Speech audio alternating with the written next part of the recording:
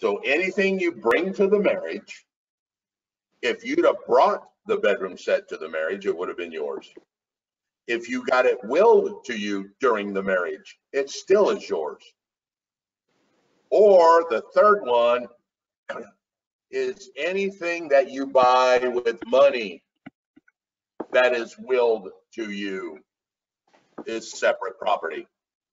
So if your grandmother would have left you $20,000, you use that $20,000 to go buy that bedroom set while you're married, still separate property, because the money was yours and all you did was trade the money for another object. Cameron? So I have a scenario. I got an inheritance from my grandmother, but I really don't benefit from it until like I'm 30. So I like received the will before I got married. So would like once that like the will does take account when I am 30, what's like is it still like half and half or is willed? Okay. I am not a practicing attorney. So do not construe this as legal advice. But based on what I know from this, you were awarded that money when you were single, even though you don't have access to it. When you get married, that is private property because you brought that will to the marriage. All right.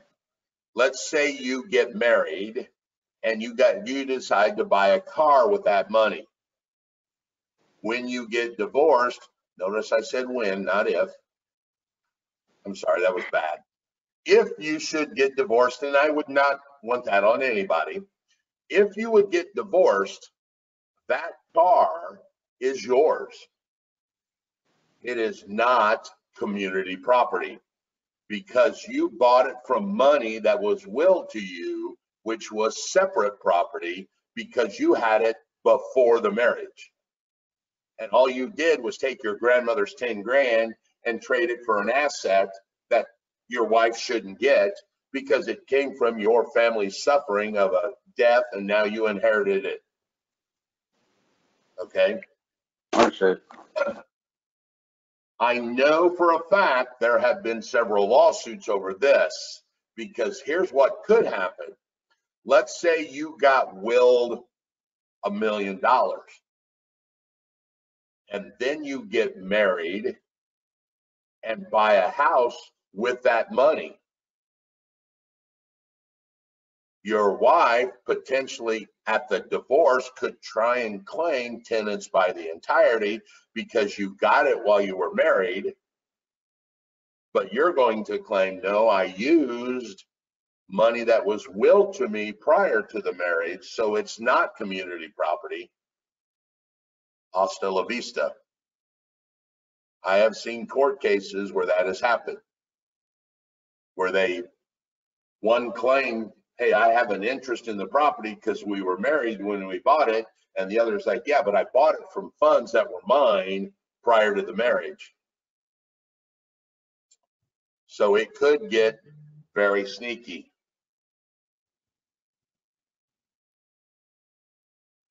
All right.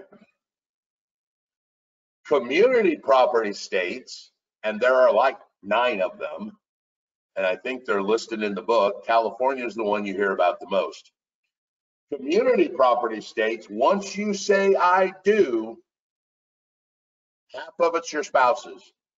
I don't care when you got it, who you got it from, where it came from, what you did to get it, none of that.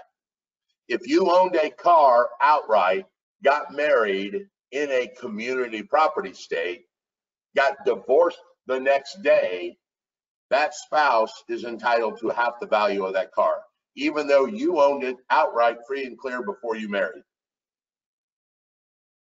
California, Wisconsin, it lists Nevada, Louisiana, New Mexico, Texas, Washington, Arizona.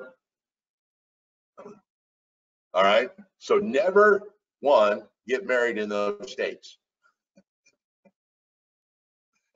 Alaska is funny. Alaska, the marrying couple can declare if it's community property or separate before they get married. Talk about an argument. Well, honey, since I'm rich, I want this to be a separate property state. All right. So while you're married, it's all community.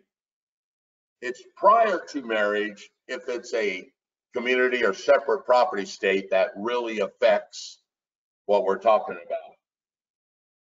There's one other interesting thing and an anomaly that I came across while studying for this. If you are in an accident and get hurt, and the court awards you like suffering, pain and suffering, you've heard of that, right? Hey, Shauna hit me with the car, I got a broken hip. Now I'm going to have pain and suffering the rest of my life. Her insurance company pays me $1 million for my pain and suffering. That is considered separate property, even if you get divorced. Since I'm the one actually suffering real pain from this, your spouse doesn't benefit. Now, if we stay married and I buy stuff, then cool. But if I use that money or we get divorced, pain and suffering award, judgment awards are actually private property. I thought that was just interesting. I put a note in my book. I don't think we'd ever be involved in that.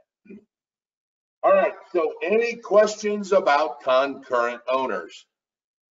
The biggest thing to remember, joint tenants, tenants in common, is the actual disposition.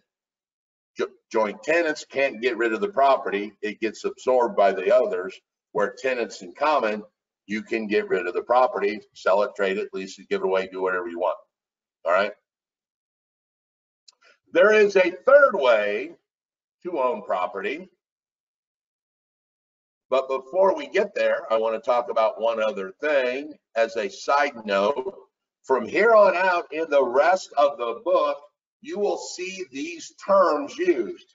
There are terms that end in the word EE and terms that end in the word OR. Vendee, vendor, grantee, grantor, lessee, lessor, mortgagee, mortgagor. All right. So the mortgage, the EE, the way that I always remember is that this is the person it's done to. The lessee is the one that receives the lease.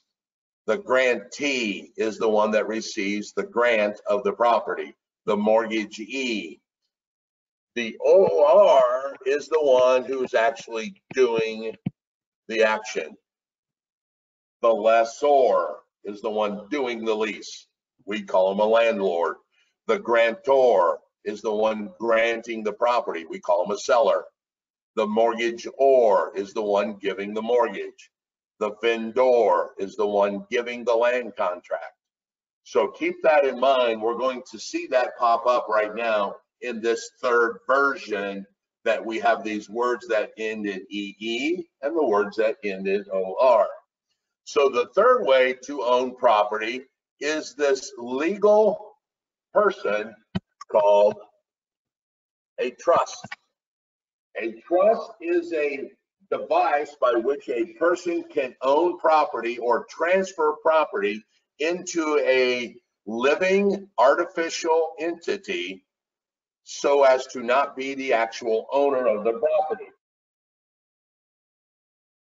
It will name a beneficiary who benefits from the trust. So what you see is this. This person deeds property into this legal document called a trust. So the person who wrote the trust is called the trustor, right? That's the OR. They're the ones doing it. They put the property into this legal document called a trust. Because that trust can't really walk and talk and speak, the trust will name a person to act in its behalf And this is the word you've seen before, called a trustee. There's the OR. In that trust, they will name a person who can benefit from whatever's in the trust. They are called a beneficiary. That beneficiary is the person who receives the benefit of whatever is in that trust. And you can put anything in that trust. You can put personal property, you can put money, you can put real estate, and in that case, it is called a land trust. This is the one we're talking about today. Used to be called an Illinois land trust because Illinois was the first one that really accepted this. Now they just call it land trust. You can put money in a trust. You ever heard of the term trust fund, baby? This is exactly what I'm talking about. Rich man puts a bunch of money into a trust. That trust is run by a money manager who would be the trustee, and then they would name somebody who would get the benefit or the interest earned on that trust. A great example would be like Paris Hilton. Her grandfather, Conrad Hilton, put a bunch of money into a trust, and the trust says on the anniversary of her birth, i.e. her birthday, the trust is supposed to dole out some money to her, and the trustee literally would write a check to Paris Hilton and say, okay, it's your birthday. The trust is awarding you some money. A lot of investors use this concept. They will be the trustor. They will deed the property into a trust and then name themselves as the beneficiary. So when the trust collects the monthly rent from the tenant, it would pay that beneficiary the rent money. This is how I have done a lot of properties. I put a rental property into a trust. I have named a trustee, and I'm not telling you his name. I trust two people in the world, me and you're not the other one. When my trustee collects the rent, he then writes a check to the beneficiary, which I named as me. So I collect the benefits of the trust.